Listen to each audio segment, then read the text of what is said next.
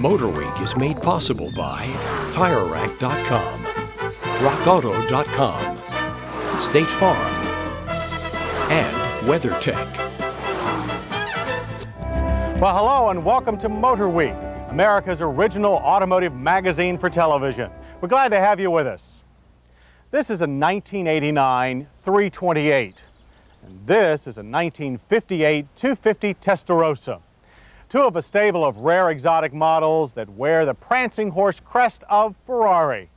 Now, since the first Ferrari racing machine over 46 years ago, no other name makes an automotive enthusiast heart beat faster. So when we have a chance to test a new Ferrari, we never hesitate. When it's a pair of new Ferraris, the pleasure is more than doubled. Don't let their color fool you. These two latest Ferraris, both variations on the 348, are as red-blooded as any machine that ever came from Maranello. The coupe is the limited edition 348 Speciale.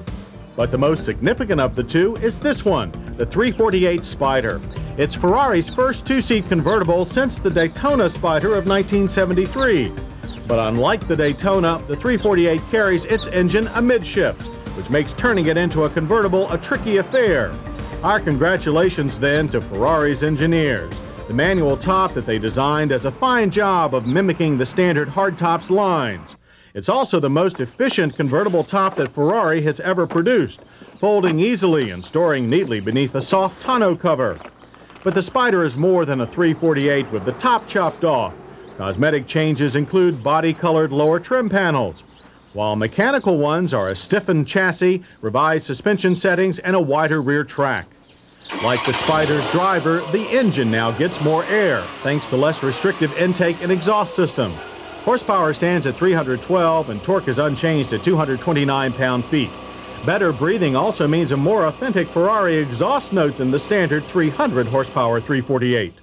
The Spider has also adopted the 348 TB's transverse gearbox, but with revised ratios for improved acceleration. The shifter remains gated and Ferrari firm. But test drivers with strong right arms still pulled a 0 to 60 time of 5.8 seconds from the Spider. A quarter mile took 14.2 seconds at 101 miles per hour, thanks to the massive torque and mile-wide power band. The 348 Spider stops as well as it goes, averaging a stable 101 feet from 60 thanks to its 4 anti-lock equipped discs. And as with the shifter, some serious muscle is required. Ferraris are not cars for people with weak legs or weak shoulders. Our drivers needed all of their strength to wrestle the Spider's massive cornering abilities through the heavy manual steering and onto the asphalt.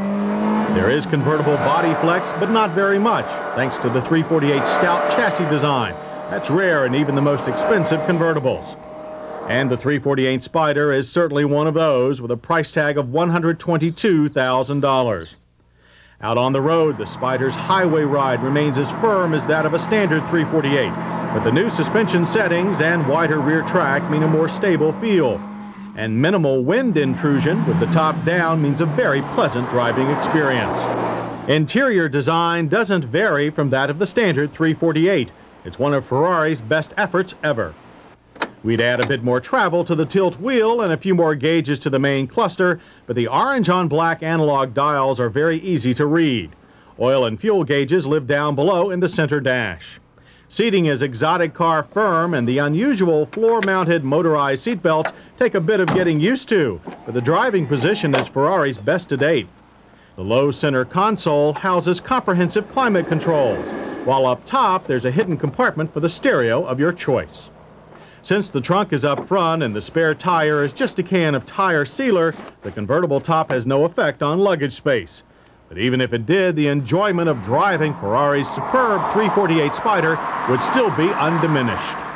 The 348 is, after all, a pure driving machine, and the addition of the Spider's open-air cockpit makes it one of the most enjoyable exotics ever. If you simply must have a solid top, however, but still want something unique by Ferrari standards, that is, there is the very limited edition 348 Speciale. Only 100 of these more muscular 348 coupes have been built and sold, each with a price of $112,000. Like the Spider, the Speciale gets full body color trim, but a slightly different taillight treatment. and carbon fiber racing seats straight out of the legendary F40. It's a lot of work to get into them, but they hold you in place through hell or high water. Mechanicals in both cars are identical, from the suspension to the 312 horsepower engine. And both our cars produced identical performance in a straight line. But the coupe's stiffer body means less front plow, making the car more nimble in corners. Our staff all thought that the Speciale was a more handsome car than the standard 348, and lamented the fact that so few were built. If you have one of these, you're a very lucky person indeed. Of course, the same thing could be said about the 348 Spider, or any Ferrari for that matter. As we finished our stint with our magnificent screaming yellow pair, we felt rejuvenated. Perhaps more than any other reason, because they do wear the prancing horse. And whether we drive one Ferrari or a whole herd, the pleasure is almost immeasurable.